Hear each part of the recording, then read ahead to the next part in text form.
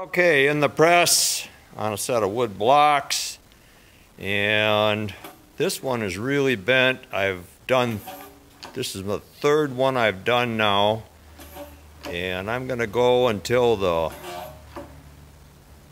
ram shows about 5 ton or 10,000 pounds of pressure.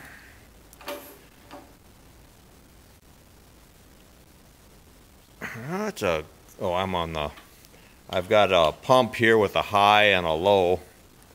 Geez, it was taking me a lot to get high, but I was on the low pressure, high motion.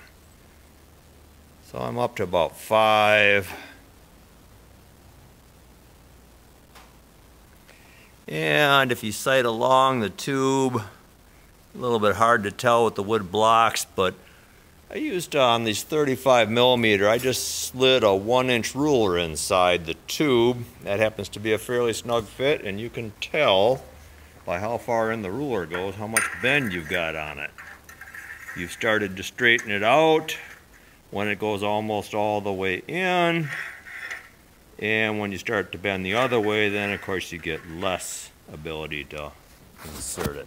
Because this one is so bent, I'm giving it just a little more, and I don't think it hurts to leave it in there for a bit. Yeah, and I'm actually going the other way. I've got a little bit less depth inside the tube with the ruler, so I've actually got it bent backwards from what it was originally. We'll go back on, we'll release the pressure and go back over to the V-blocks and see what we have.